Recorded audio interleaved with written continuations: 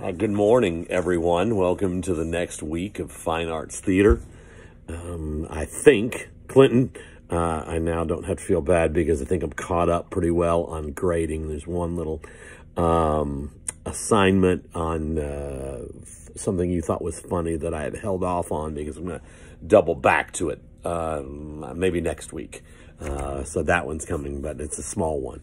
So hopefully everyone is caught up. Just a couple of general things. Let's talk about these things. A couple of them should have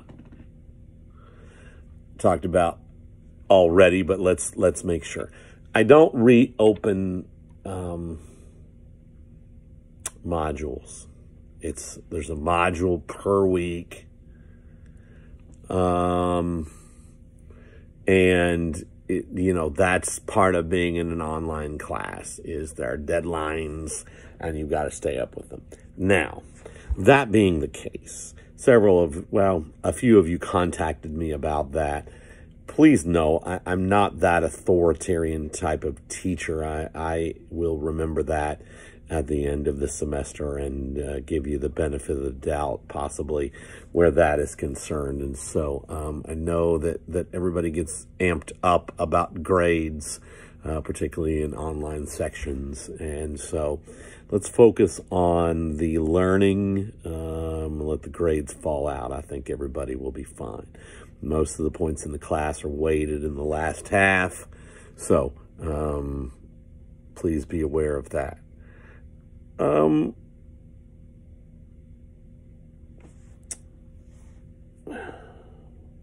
Happy coincidence.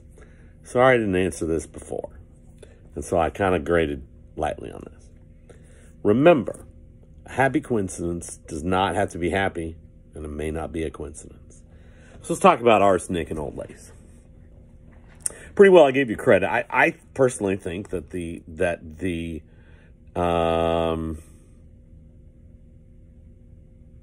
happy coincidence has to do with the fact that the story is centered around these sweet old ladies who are taking care of everyone in the neighborhood and then welcoming them into her house and burying them in the basement.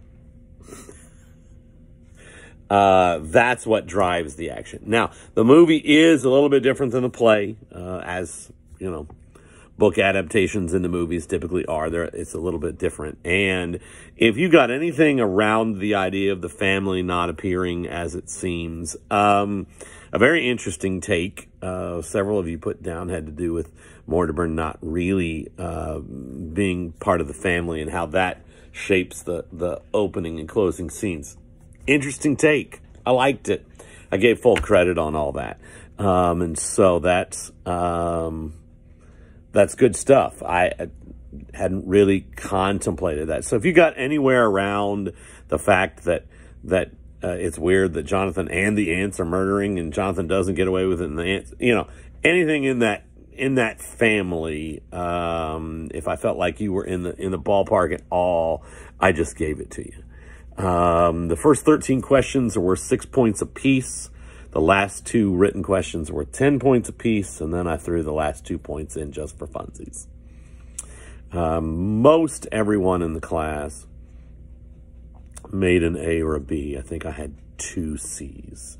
And that's the grade range that I like to stay in. I want you to do well. Now, word of the wise. Slow down. Take your time. A couple of you missed Epidaurus. I put epidural like I told you I would, and you gave me the wrong answer. That is reading comprehension. Same with, it's not Theseus of Attica, it's Thespis of Attica. Small things I understand, but reading comprehension matters. Slow down. Take your time. Same thing when we're doing some of these weekly assignments. If you kind of give me 2 words back, I don't really know what you thought.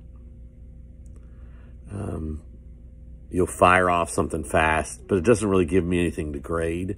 I don't need an essay, but I do need enough to know kind of what you were thinking on there. Take your time. I'm only doing 2 assignments a week in this class. You would do way more if we were face to face, but I've streamlined it for this class so that hopefully it makes sense.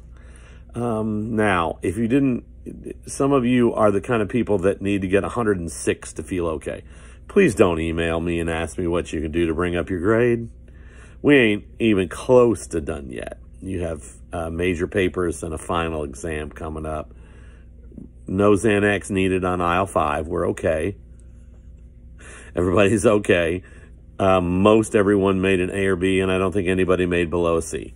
We're solid. Be one of only a couple of exams in this entire class. Most of the work is done through papers and shorter assignments. So don't stress out. Life is good. It's Monday. We're back in school. We had, don't know where you were, but we had how it was where you are, but we had a lot of ice here. So hope everybody's safe. Hope everybody has a great week. Take care.